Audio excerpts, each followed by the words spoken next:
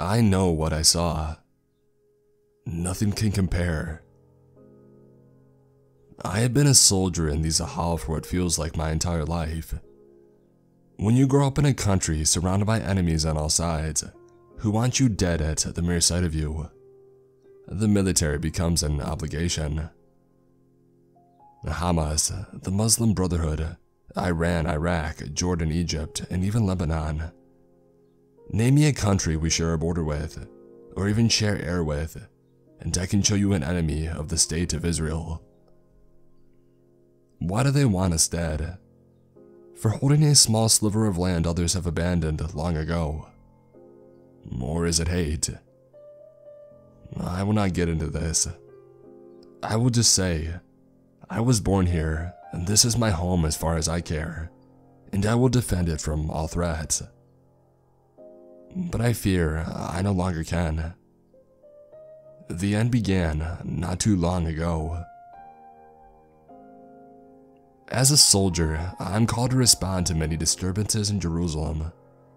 They may be something simple, as a family crossing a border without a passport or identification, and an altercation ensues.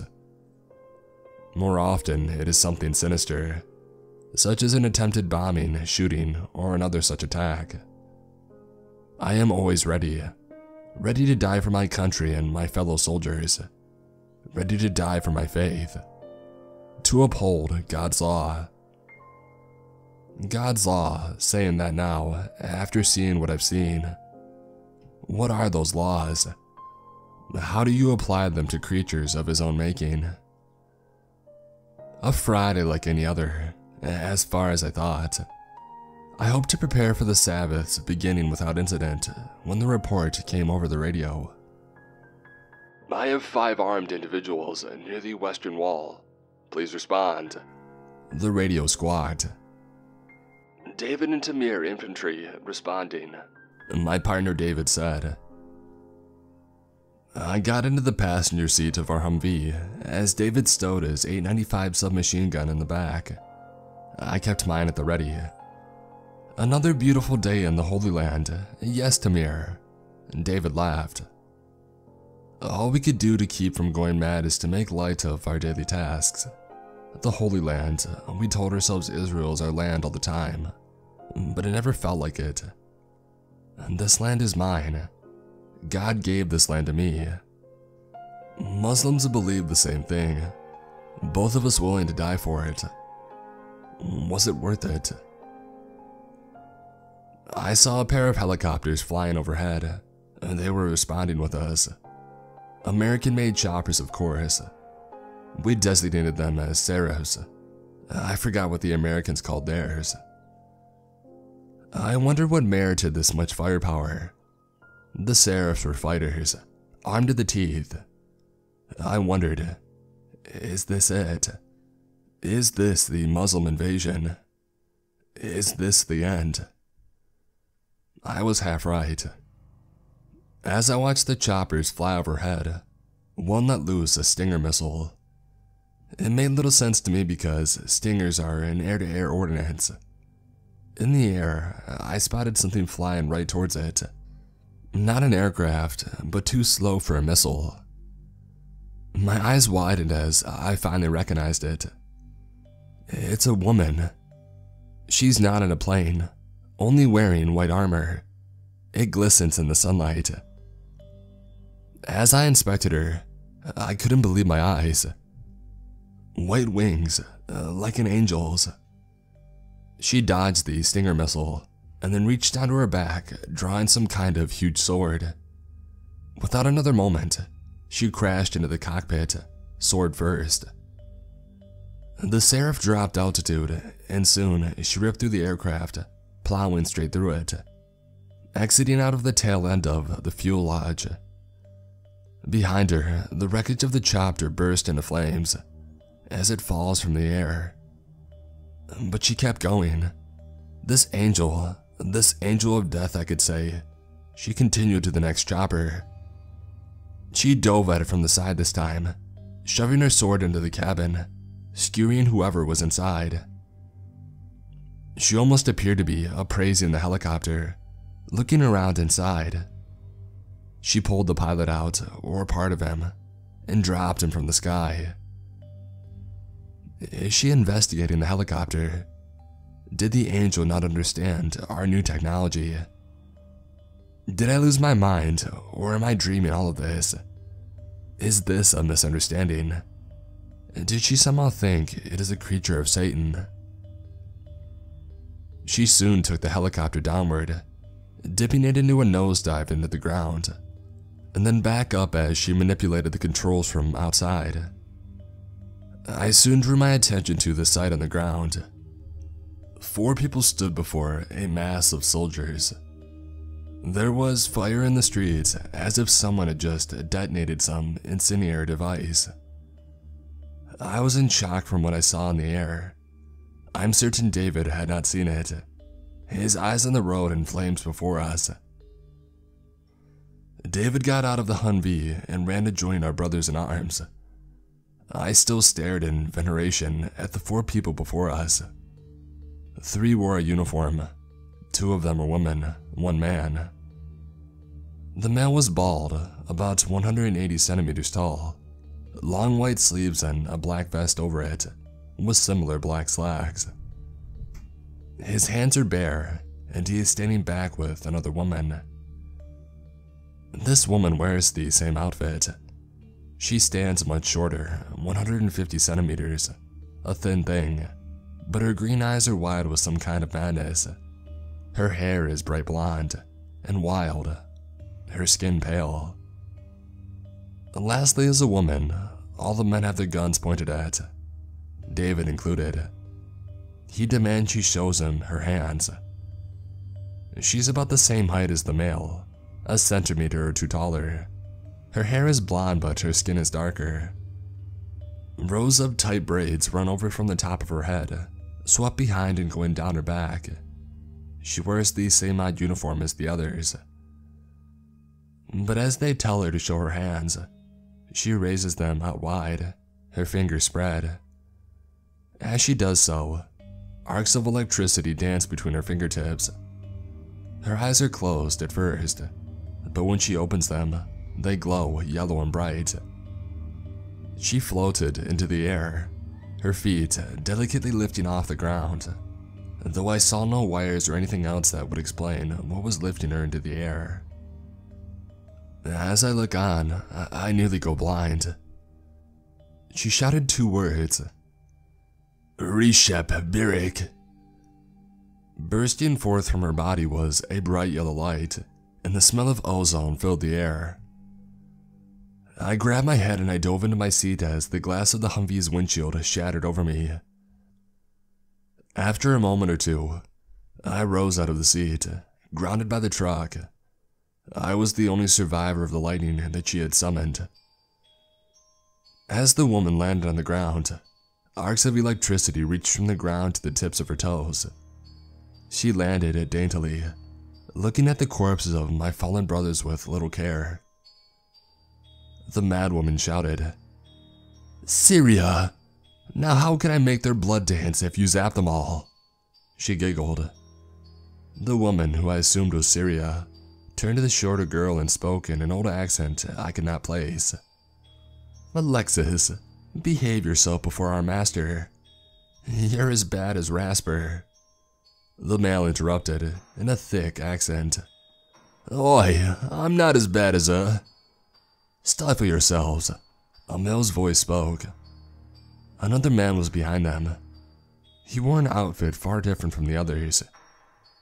He was wearing a brown uniform with dark purple epaulets with short gold tassels attached. Brass buttons ran up along his right breast, before the side of the uniform took a turn and met at the other side of his collar. He wore no marks of honor or medals. Brass buttons were on the cuffs of his uniform, though his right hand was clad in a leather glove that had a golden claw wrapped around it. Of course, master, the mad woman, who was clearly Alexis, said in a sing-song sort of manner. As she said this, I realized what I had to do. I jumped out of the car, took aim at the master, and I opened fire. I unleashed a hail of bullets, and I know that I was hitting him, I was certain that I was. But he didn't seem to react as I would expect.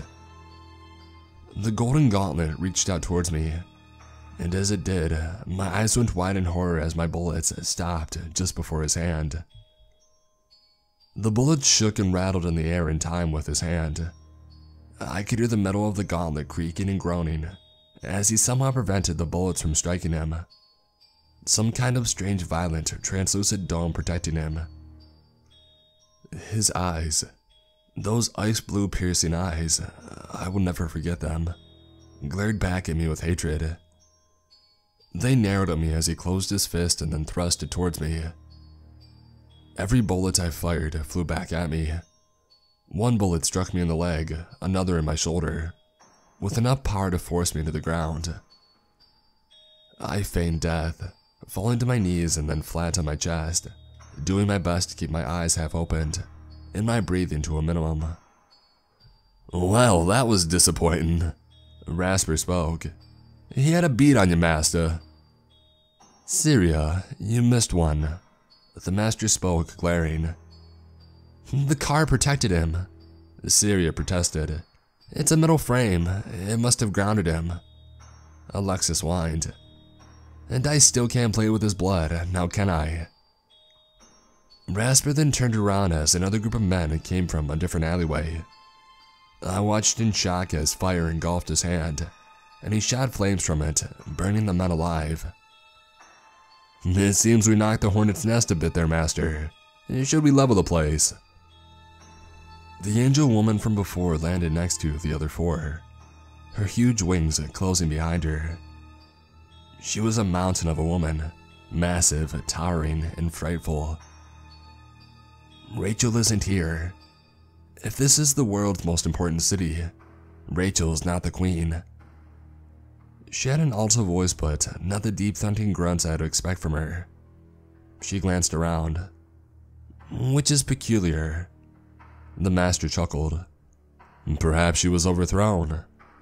The woman glared at him. "Do not make light of such things, brother."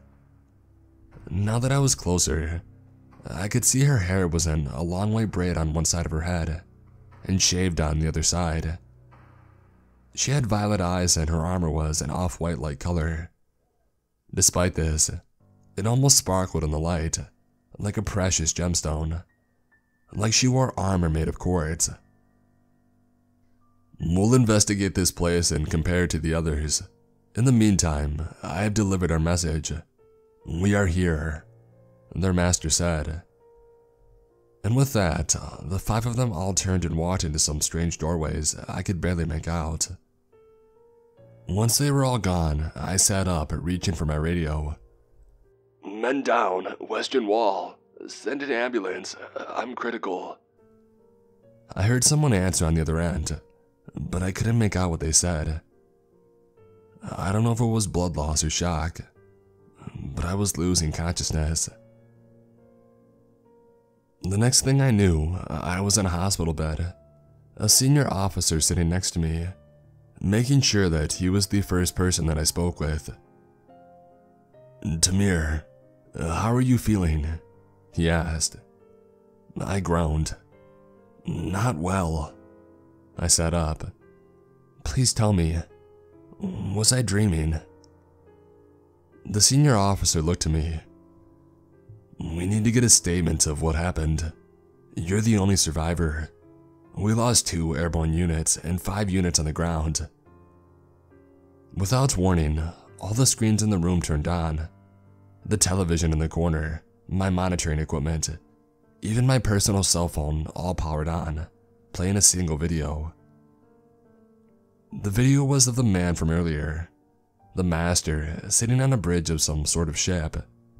To me, it looked like an aircraft carrier or something. His thin lips parted in a bit of a sick grin as he began to speak. "Ye have been judged and found wanting," he began. "Citizens of Terra, your day of judgment has arrived." He seemed to pause for effect. The officer in the room shouted, "Find out where this is coming from." "That's him," I said, pointing to the screen. The man that attacked us. He had 4 others with him. They called him Master, I explained. God has attempted to guide your pathetic race for millennia to no avail. He sent you commandments that you have ignored, prophets that you have mocked, and finally sent you his own son. He leaned back in his chair. Whom you killed. As he says this, the massive woman from before comes into the frame. She still wears the quartz-like armor, though without the sunlight now, it only appears as coarse-looking white stone. It's an off-white, trimmed in simple silver or maybe even polished steel.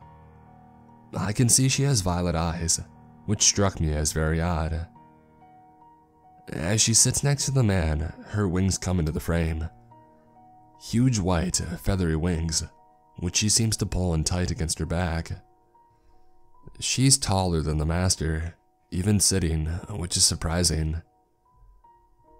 The woman leaned back in her chair as the man began to rant again. You've continued to kill in the name of God for thousands of years. Now it ends. I shall allow these travesties no longer, he continues. Salvation is yours. You only need to swear fealty to your new savior, Zithero. He motions to himself. The woman to his right speaks. Or be destroyed by Ragna. It's your choice. The screen went black. I'm still staring at the blank screen when my officer demands to know what I know of them. I describe what happened, but I am in a daze. Zithero is the harbinger of the end times. Of this I am certain. This man, if you can call him that, will bring about our doom. May God have mercy on all of us.